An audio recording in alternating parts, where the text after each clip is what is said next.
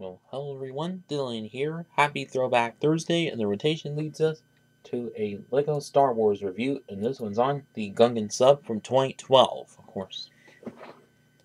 So on the front of the two manuals, which have the LEGO Star Wars logo and the white and blue Darth Maul border from the time, and of course this border kind of fits with the movie of Episode 1, of course.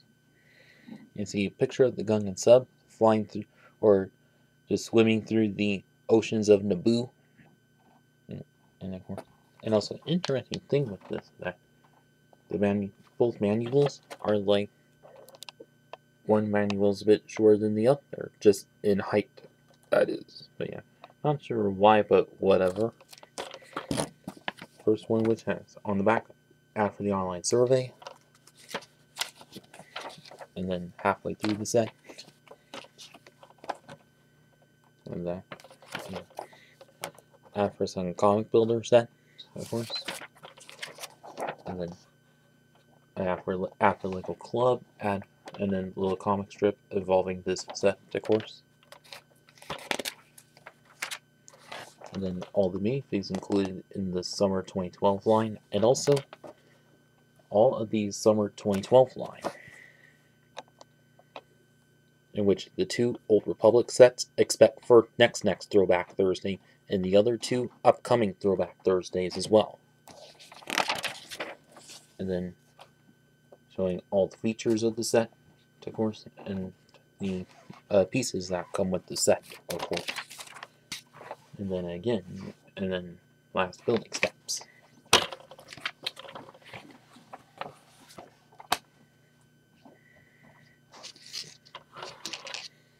And first off with the minifigs, which there's just about 4 of here. Now, first off, have Qui-Gon Jinn and Obi-Wan Kenobi. Well, both of which with good torso printings, and of course Jedi Braid on Obi-Wan, and of course both of which wielding the green and blue lightsabers. Now, you're probably gonna say, were these exclusive to the Anakin's Pod Racer set the year prior? Well, actually, the back face printings are kind of exclusive to this set, which I'll show in a moment, but yeah. And then next to which, we have the ever so annoying Jar Jar Binks, and of course wielding a harpoon gun there. And of course, head mold, same as it's been since 1999, and of course printing, same as it's been the year prior, of course. And then lastly, the only exclusive, main exclusive to the figure to the set is Queen or Princess Amidala, which, as you see, the torso printing quite good, and also have a white headpiece with some good face printing on it, and the hair piece of which is all soft rubber, so no need to worry about breaking. But however, the sculpting, printing, all looks really good for how it is. Then there's the bottom dress piece, which kind of fits over like 8 studs, it's give or take, and also all the printings and sculpting work on quite well detailed and quite really good for how it is. So of course, then on the back torso printings of each of them, see, not only back face printing for Padme, but good back printing for a hood, of course.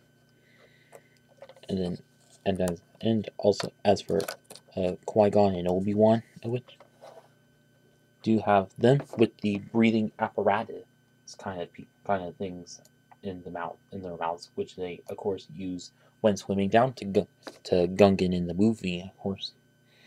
Even though in like 2016, they made that as actual pieces, and of course, if this set was done now, probably expect that in them, of course.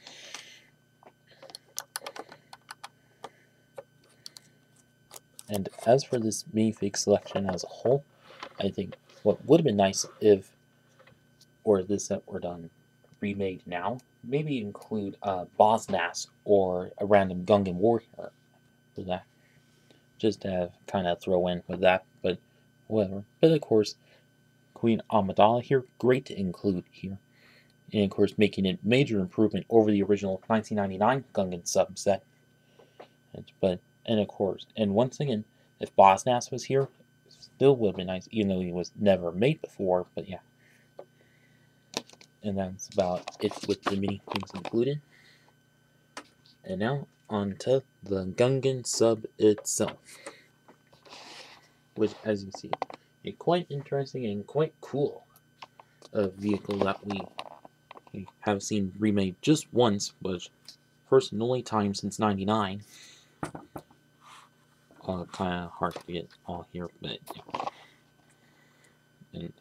But also, as you see, kind of neat color scheme of gray and blue, also like that original version, and also kind of a water vehicle, which we barely see much anymore in Star Wars.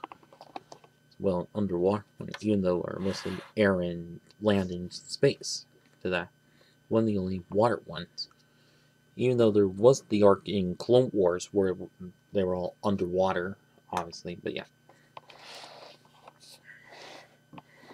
So like, as for the front part of which like the original set of which does have the later style anchor piece in blue to get the shaping right to it, and also a few cheese slopes in trans orange and clear to represent various headlights on it, and the shaping in this area done quite well for that. And then as for the rest of it, which instead of being all jagged slopes like the original set, which instead it just has hinges and also curved slopes, which make it more streamlined for that, of which major upgrade to that, and also great improvement over it, but unfortunately quite gappy for that, but kind of a necessary evil for LEGO, of course. And then further down, which does have these clear plates with studs kind of exposed there, but also necessary. And then this further back part, which is all resting on large slopes, and also with a bit of snot going on to there, holding a trans yellow stud representing another light to there.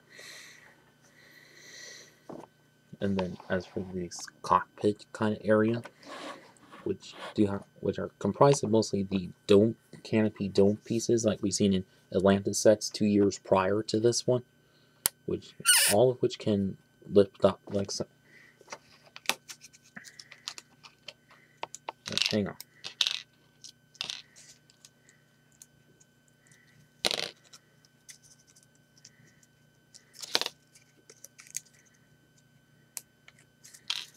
And then for this enough space, you can also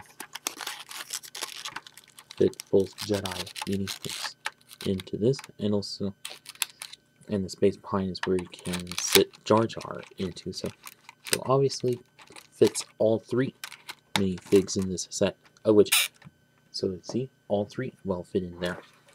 And of course, to have a couple of cheat slopes and also bricks that have stickers on them. So there's quite a lot of stickers in this set, to let y'all know. And like if you were to use this for going in water, well, that of which kind of the downfall, which would ruin the stickers, of course. But yeah. And again, great to see all the 3 figs fit in this and fit nice and securely, of which major improvement over the original 1999 version of this set. And as for this canopy part, which opens up like so, and of course, as you can see, quite hollow space where you can fit, where you can place both lightsabers and Jar Jar's harpoon into there and fit in like so. And of course, although in the instructions you can like also store the Jedi cape cloaks in as well, but they fit into the front part just fine to me. But yeah. And then other side of which has one that also opens up and have this little orange piece, which is actually mine to that, which if you know much about the Gungan sub, which is present in that, of course, and just sits in there. And this back part of which does also have these like with the tail part of it, which kind of twirls around, like when it's swishing through the ocean, through the water, kind of does that. Then have a other dome piece representing the thrust to it, and then further down have these like other different canopy part, but in solid light gray and large stickers on it with the Gungan writing on it. And the main features, you can like pull it off since it's attached to a couple of clips like inside of there, and also acting as a little escape pod to it, and also enough space to sit an extra fig in there if you wanted. So it's kind of a bit like the original 1999 version, but just not as much interesting or hectic as that. But yeah. And how to get it back in is with the odd bricks on the sides to line up to the ridge in there. And make sure it clips in like so. But yeah.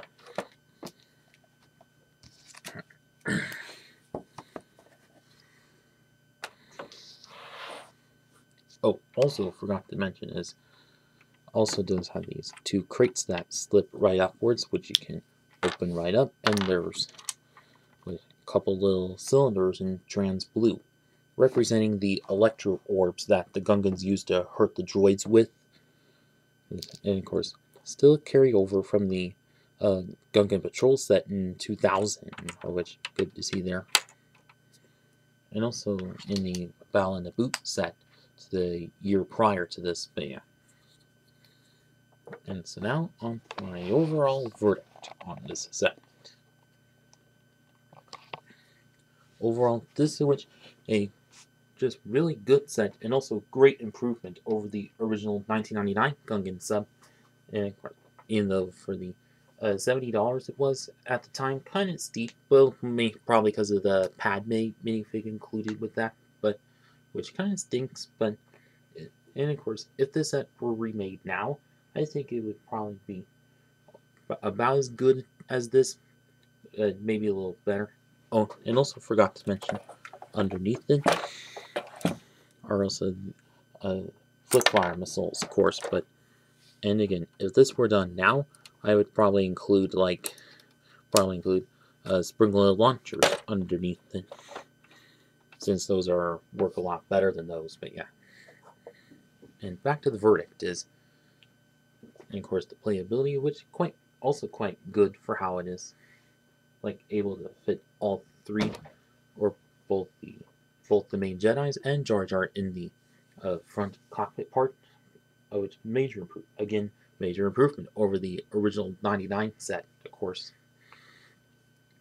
And although being $20 more than the original 1999 set, which mainly because of Queen Amidala for that. If this were done nowadays, probably be priced the same, and maybe include an extra fig like obviously Bosnas, of course. But yeah. And what else is there to say? Not much. And also, maybe include a couple of fish pieces in there to represent the quote that Qui-Gon said, "There's always a bigger fish," of course. And so now, if any of you still have this set from back in the day, well, I hope you had some good memories of it. And for those of you who have it and are still looking to get this set, I'd say definitely pick it up. eBay, Bricklink, Mercari, whatever. And that is it with this video. Please like, comment, share, and subscribe. Thank you for watching.